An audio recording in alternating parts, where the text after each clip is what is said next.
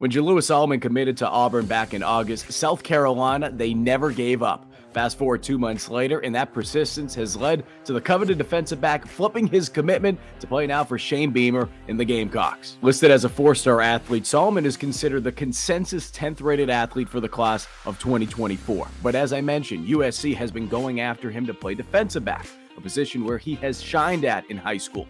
In the past 2 seasons, Solomon has recorded 8 interceptions, 12 pass breakups, and 51 tackles. With his natural ability to make plays whenever the ball is in the air, he's also compiled over 140 receptions for nearly 2,200 yards and 23 offensive touchdowns prior to his senior year.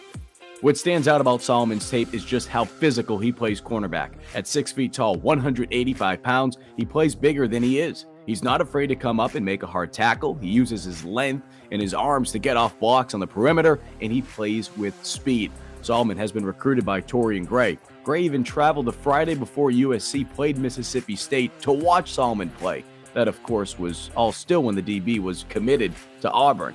Aside from Auburn, he chooses South Carolina over schools, including Florida State, Florida, and Georgia. Back in June, he told Gamecock Central recruiting insider Wes Mitchell that one thing that really stood out to him was how much South Carolina made him feel like family.